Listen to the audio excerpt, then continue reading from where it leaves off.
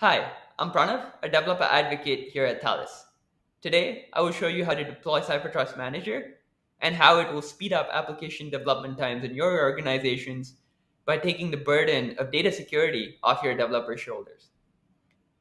Deploying CipherTrust Manager is very easy. It just requires three simple steps. First being cloning the repository, and then using the Terraform configuration files in the repository to deploy to your favorite cloud provider. And finally, setting up the CipherTrust Manager instance.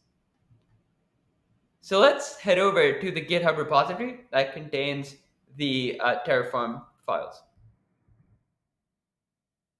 In the repository, you'll notice there are two folders for Azure and GCP. We're currently only supported on these two platforms. However, we're bringing in AWS support very shortly. For the purposes of this tutorial, I'm going to be deploying it on Azure. So I need a couple of prerequisite installations, which are Git, the Terraform CLI, and the Azure CLI.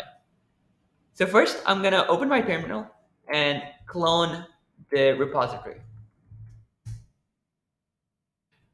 Once I've cloned it, I'm going to go into the Terraform directory and then the Azure directory since I'm deploying it on Azure.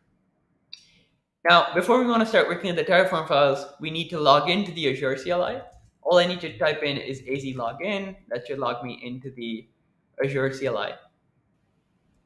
Once that's done, I can come back here and just copy the initialization command, which should initialize all the Terraform modules and dependencies required for this installation.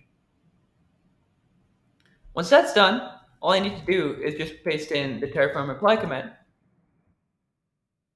And in just about a minute or so, the CipherTrust Manager should be deployed to Azure. Terraform is going to show me all of the resources it's going to deploy, and I can look through this, or I can just type in yes. And all it's basically doing is creating a virtual machine and its own virtual private network and deploying CipherTrust Manager in there. Now that Terraform has deployed our resources on Azure, it gives us a bunch of outputs. First being the public IP address of the virtual machine. Second, the resource group it deployed it in. And finally, the SSH public key, which is the key used to set up the CipherTrust Manager instance. All I need to do is go to my browser, type in https:// and then paste this in. And then it shows me a privacy warning. The reason is because we haven't generated an SSL certificate for our IP address, but you don't need to worry about this. We'll generate it later. Just click advanced and then continue. And then it'll ask me to paste in my SSH public key. Once I paste in my SSH public key, I hit add. Now it'll take you to a login page. And over here, you need to put in the default credentials of CipherTrust Manager, which is admin for username and admin for password. Hit login. And now it'll ask you to change it to something more secret. And so for the current password, I'm going to put admin, and for the new password, I'm going to put a super secret password.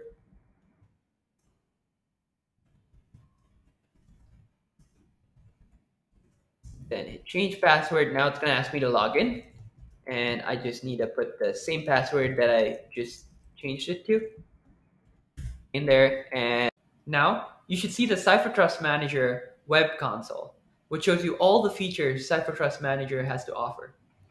CipherTrust Manager Community Edition is free to use and deploy and comes with two connectors, the Data Protection Gateway and Transparent Encryption for Kubernetes to protect your data at rest as well as in transit. It's free. What are you waiting for? Go and deploy it now.